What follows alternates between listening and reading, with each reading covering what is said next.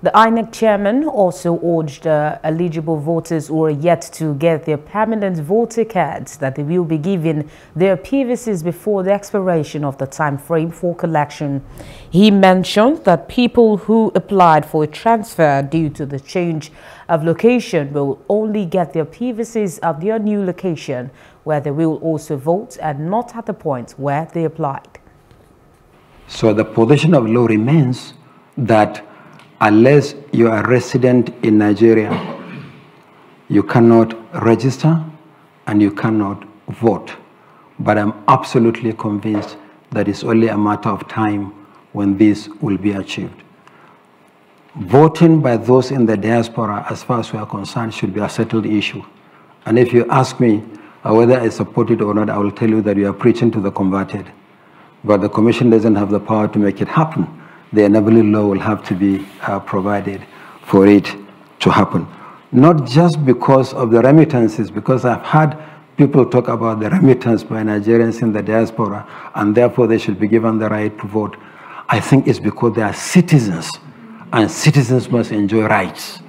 It's not about means. Otherwise, the richest person in a country will probably have 2 votes, but he has only one vote. So it's a matter of right. It's not a matter of the contribution that they make. But of course, the nation appreciates the contribution that those in the diaspora make. You talked about the challenge of PVC collection. You know, the number of PVCs we have uncollected is historical, is cumulative. It goes back to 2011. So much of the cards that are collected are actually from recent registration. So what we need to do after the election is to sit down with stakeholders and look at this matter thoroughly.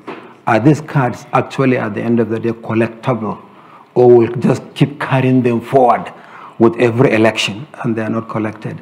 But the historical cards are not collected as many as the more recent registrations. Isaac, assurance to every citizen that there will be free and fair election. Election is a multi-stakeholder activity. INEC has been giving you these assurances. I think we have demonstrated this, particularly in some of the more recent elections. And that is what we are going to carry forward to the general election. So as far as the Electoral Commission is concerned, that one is a no-go area. The votes cast by citizens should determine who becomes whatever in our country and in our democracy. Hello, hope you enjoyed the news. Please do subscribe to our YouTube channel and don't forget to hit the notification button so you get notified about fresh news updates.